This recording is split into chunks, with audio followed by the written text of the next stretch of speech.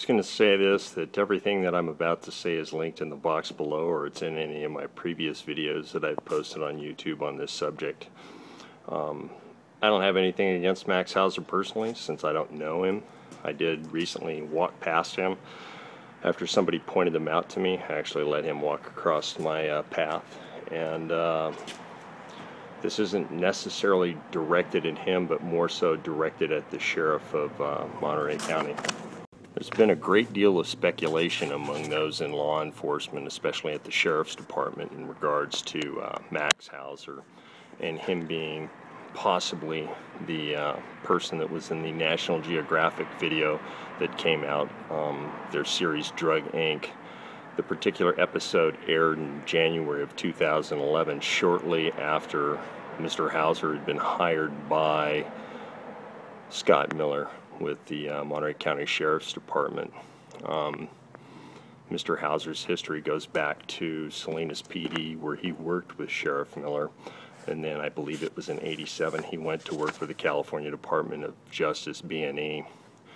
In 1988 he was involved, just like it shows in the National Geographic video, a bust of a lab in Mountain View, California, where William Leonard Picard was arrested and found to be in possession and manufacturing of gallons of LSD.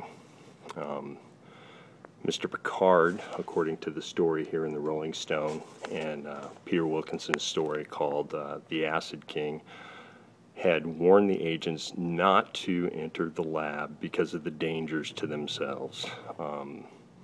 And apparently Mr. Picard, who's the expert, and by some reports from other agents at the scene, he's an excellent chemist. That doesn't take away from the fact that he was doing something unlawful.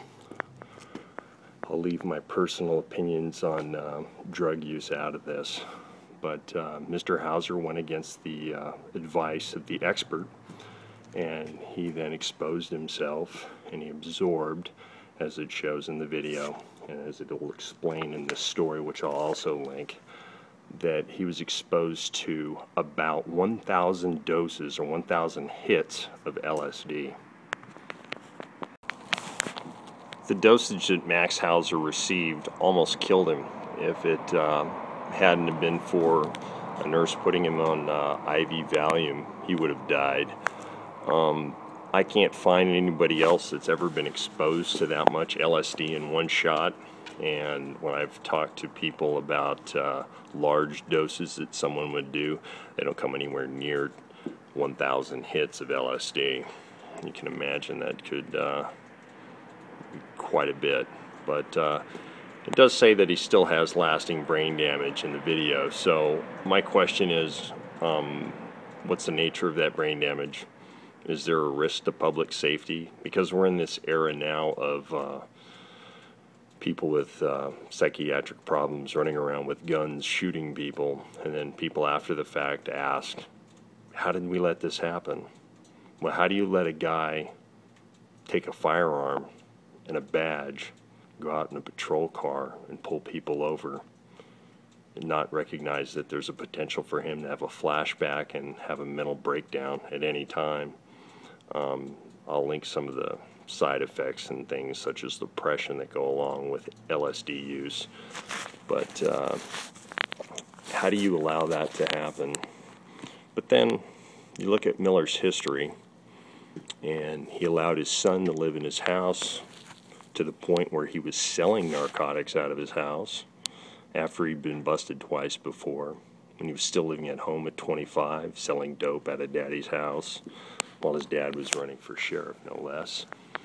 You have a advisor at the sheriff's department, Jim Colangelo, who had and was on probation for DUI, and the sheriff actually had to taxi him around because the guy didn't have his license. Apparently Jim's son is trying to apply for a job as a deputy, and he's got a DUI on his record too. Apple doesn't fall far from the tree. I've talked to other people that have tried to get a job with Sheriff Miller that 9-10 years ago had a DUI when they first turned 21, but since then they've gone on to school and, kept their nose clean, but they were turned away because they had a DUI on their record. So I think that everybody out there that's ever tried to apply for a job in law enforcement, Monterey County Sheriff's Department, if you've hit the hash pipe, snorted crank off of a stripper's ass, whatever, shot some heroin up, anything like that, you should just go down and apply for a job, because if you don't get hired and you take the stories that I have linked in the box below, you could probably find yourself a pretty fancy lawyer to go and sue the hell out of the county. And speaking of suing the county, I've already notified county council of all this, and I linked them to the story. I talked to them for quite a while. They weren't too thrilled with the idea of me standing out with a sign explaining all of this in front of the DA's office, and they preferred that I not do that. But I'm willing to do that, not necessarily for me, not because I dislike Sheriff Miller as much as I do, just because of the kind of person that he is, but for all the guys that had clean records, that had put in so much time into the county and devoted their life to a job that they loved, that have been either bullied out of their position, that are no longer here, or lies have been told about them and they're no longer working for the county. They've lost their jobs, or they've been terminated for essential bullshit because of Sheriff Miller's personal vendetta for anybody that he doesn't like. Remember the guy when he first ran for office, and KSBW interviewed him. He quoted the book A Team of Rivals, which was about Lincoln, written by Doris Kearns Goodwin, and talked about how Lincoln had people of varying ideas and ideals, and some of his actual political enemies working for him in the White House as part of his administration. What happened to that, Sheriff Miller? Did you forget about it? But now we have the story. I have the Rolling Stone article. I have the magazine. I have the text of it. So the county lawyer's going to allow a man to drive around without checking out his background to see if he's mentally fit for duty, because the Department of Justice medically retired him. And they retired him just after Mr. Wilkinson had gone to them. Just before this story came out, they retired him. I don't know why they waited for 12 years. Maybe Bob Cook can answer that question, since he worked at B&E at the time, and he's a friend of Max Hauser's from back in those days. But Sheriff Miller hired him too. So there's another one we need to figure out. Starting to sound like a conspiracy.